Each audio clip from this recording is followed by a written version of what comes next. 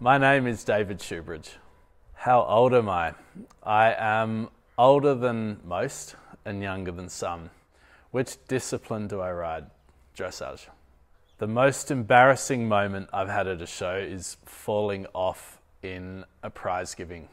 I had a horse that didn't like the atmosphere, and we had the rug on, we'd won the class and had the rug on, and we're in the lineup at Dressage with the Stars, I believe it was, and he reared and I slipped right off. So that takes the cake.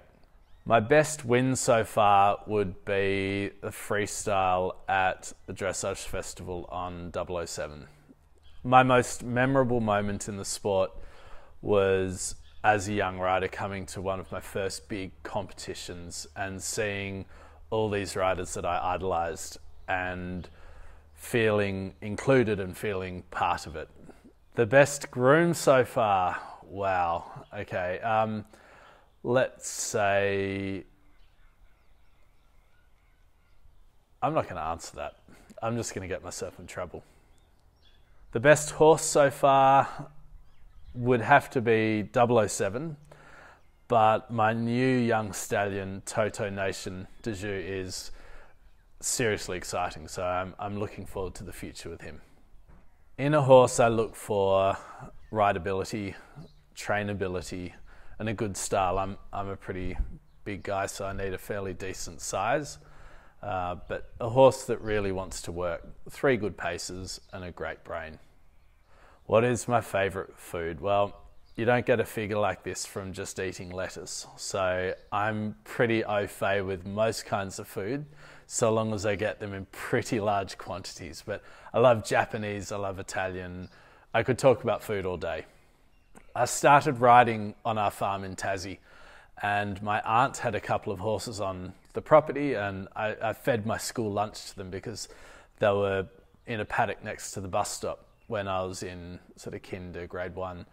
And it went from feeding my lunch to these guys to wanting to ride them to then begging my parents for my own horse.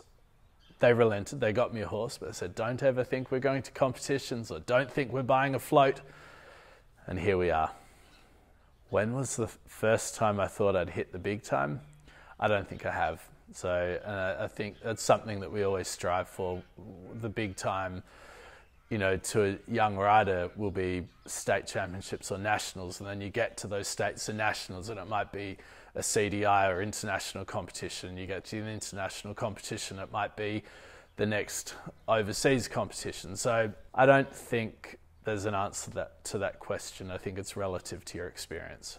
There are certainly days where you think this is really hard, but then you might see a little glimmer of light and you just need a bit of a reset, and you come back and then you realise why you do it. I look up to loads of people in my discipline, irrespective of the level they ride. You know, someone that's got the dedication, the commitment, the tenacity to put the effort in when the chips are down, and the people that just constantly improve to get better and better and better and finally, you know, achieve their personal goals. I think that's something that we should all look to aspire to be. Do I believe we can push a young horse too fast? Absolutely. I think patience is a virtue. Do I think I could do your discipline, JPR? Not like you. I'll give it a crack though. How many times a week do I train a horse? We train 5 or 6 days a week, depending on the horse. Do I have a certain type of horse I like? I would say that I have no bias, but then there are a lot of large, black, fancy horses in my stable. Do I prefer to breed or buy? Well, I'd love to be able to go out and buy every horse that I like, but the reality is I need to breed them. So I've got a really exciting breeding program, so I'll put breeding down. Do I prefer to sell or keep? Well, I'd like to keep them, but again, the reality is this is my business, so if I'm breeding 8 to 10, 12 foals a year, they need to be sold. Do I prefer mares, geldings, or stallions? So with my business model, I've tried to have two purposes for each horse. So I'll primarily have mares or stallions of my own, with the exception of a couple of geldings. But most of the time it's mares or stallions. How do I cope with pre-competition nerves? So I have a bit of a routine. I eat bananas.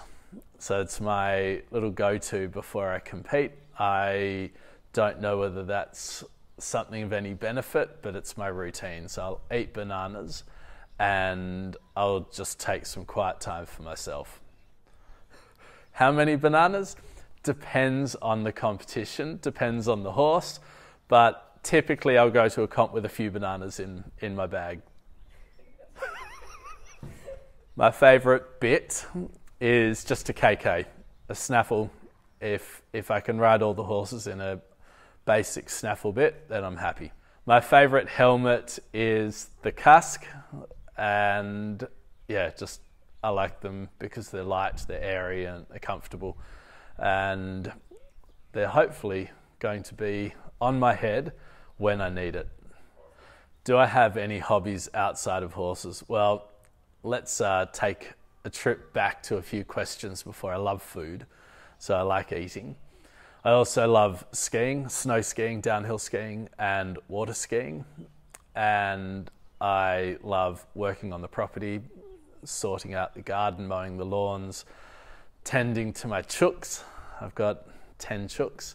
And also I love going to sports with Annabelle, my daughter, so her tennis and netball and watching her ride. So there's enough outside of my day-to-day riding to keep me busy. What is the nicest show I've ridden at? I think for me, that's more of a feeling on what you achieve. And a great show can be a club competition. We don't need fancy grandstands or flower arrangements or marquees. But if you can go to a show and have your goals met by hard work, dedication, then that's a great show for me. So James, polish your best pair of Tucci's, practice your sitting trot, and I look forward to sharing the arena with you in January in our attempt at giving each other's discipline a red hot crack.